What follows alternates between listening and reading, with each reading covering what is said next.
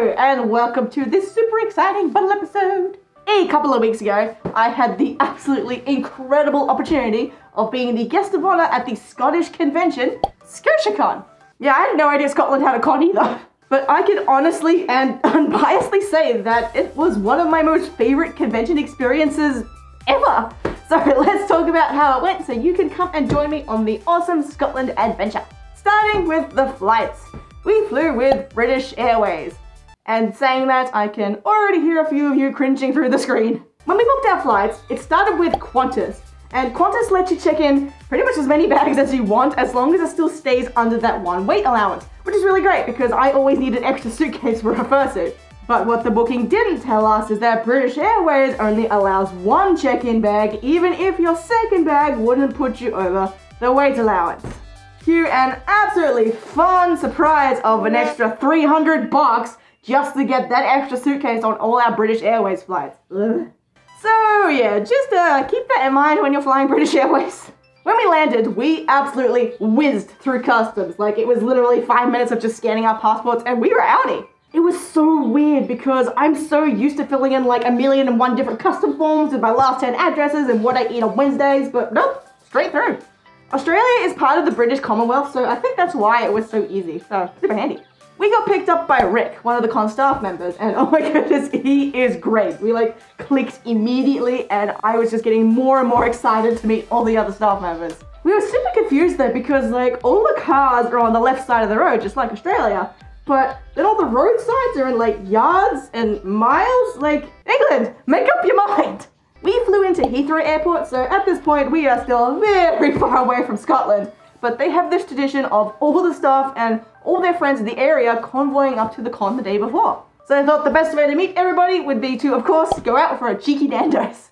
Now we have Nando's in Australia, but your English one is so much better. It's not fair. You have a froyo machine. We don't have a froyo machine. I feel so like ripped off right now. Hashtag froyo for Aussie Nando's. Come on, let's do it. But anyway, yes, it was a super nice dinner and everybody was super lovely, despite us falling asleep like halfway through because the jet lag was hitting hard. That was definitely one of the hardest things to overcome because like in America, yeah, there's a 17-hour difference, but it's pretty much just a 6-hour difference but the day before, so that's not too bad. But to the UK, it's 13 hours, so we have just taken our day-night cycle and swapped them. So I'm really glad we had a couple of days before the convention, otherwise we would have fallen asleep and missed half of it. The next day we hopped in on the convoy and we were just in absolute awe at the scenery for pretty much the entire 7-hour journey. I could try and put it into words, but I think I will just show you.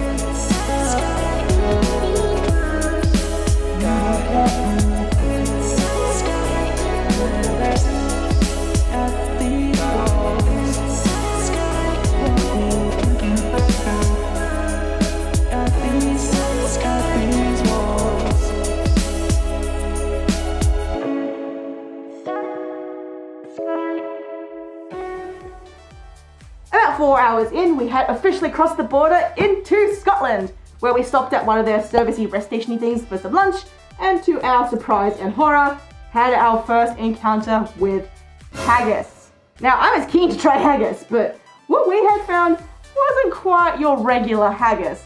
It was vacuum-sealed service station haggis on clearance.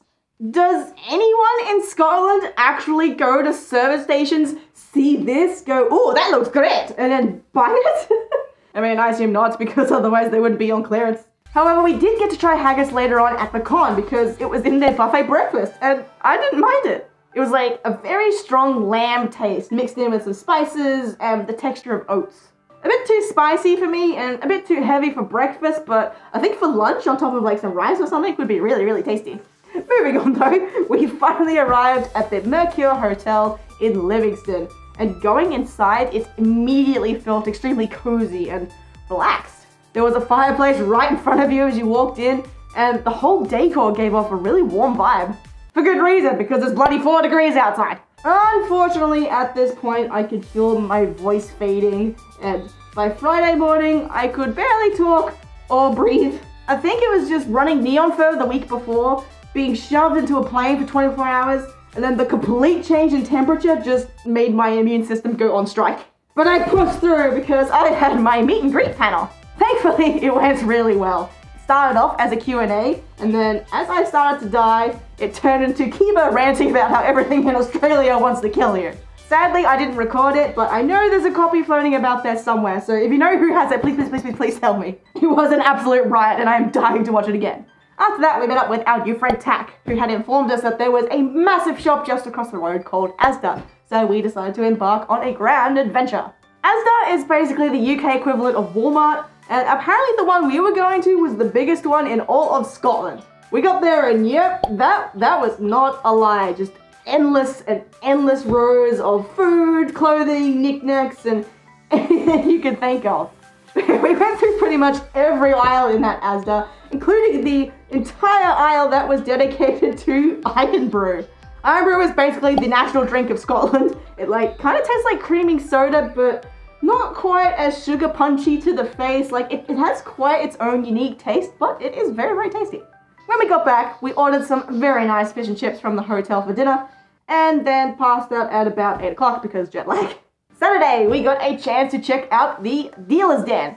It was a lot smaller than I had thought it'd be, but the quality was through the roof. So many incredible artists that I had never seen before, and they were all super duper lovely and friendly. There was even someone who does those animated eyes as commission, so there you go, there's all the information for all of you guys who've been asking me where to get them. Outside, there was also a stand for steampunk accessories. Steampunk was the con's theme this year, so they had invited a lot of people from the actual proper steampunk societies in the area, and it was so cool to see them happily mingling among all us fuzzies. I was feeling a little bit underdressed, so I decided to pick myself up a nice pair of shiny goggles. Just put them straight on my head and immediately fell in love. I low-key want to keep it as a permanent accessory now. Then it was time for me to join the judges panel for the dance competition. I was crazy excited when Sealfox asked me beforehand because I've always wanted to judge a dance comp. I may not be a dancer, but I do have an extremely musical background and I've watched a lot of dance comps, so I would like to hope I have a little bit of merit judging them. But holy moly, there was so much talent on that dance floor. It was so hard to stop and write notes because I just didn't want to look away. Afterwards, we stood up and went on some adventuring throughout the con space. Sealfox thought it would be hilarious to put Kiba in his kangaroo suit Nigel, and oh my goodness, he was not wrong. It was the best just watching Kiba go full bogan to really sell that over-the-top Australian character. I didn't think Sealfox was going to let her out of that fursuit. That night, I also got to meet WeeScottishLass, another YouTuber who's local to the area. She'd come to the convention to make a nice positive video about furries, and she made an absolutely brilliant showcase showing the convention, interviewing the staff, and even doing an interview with me. So please do go watch her video as well. It's very, very good. Since I was a lot more alive that night, it was time for some room parties. We got invited to the coveted tea shen party, where they had apparently prepared for us a traditional Scottish delicacy. Deep fried Mars bars. I wasn't sure what to expect when I'd heard it was a thing, but it wasn't that. We gave it a go anyway, and oh god, it was just lumps of melted chocolate in soggy batter. I feel like it would go a lot better on the side with some ice cream to kind of lighten it up a bit, but on its own, yeah, no, can't really say I'm a fan. However, they made us a nice cup of tea to wash it down with, and as I'm sitting there in the corner holding my tea and watching everyone else conversing with their cup of teas, I'm just like, huh, this is exactly how I pictured a room party in the UK. Sunday afternoon rolls around and it is time for the group photo shoot. There was quite the solid turn-up of fursuiters, and I honestly could have stood there forever thanks to the next to nothing temperatures. Who needs a headless lounge when you can just go outside and literally see the heat rising off your suit? We spent the rest of Sunday wandering throughout the comp space, sitting by the fire, chilling with people, saying hi to everybody, and before we knew it, it was time for the closing ceremony. It was quite the emotional roller coaster because they dropped on us that there wasn't going to be a Scotiacon next year, and just play this slow montage of all the memories from all the Scotiacons over the years.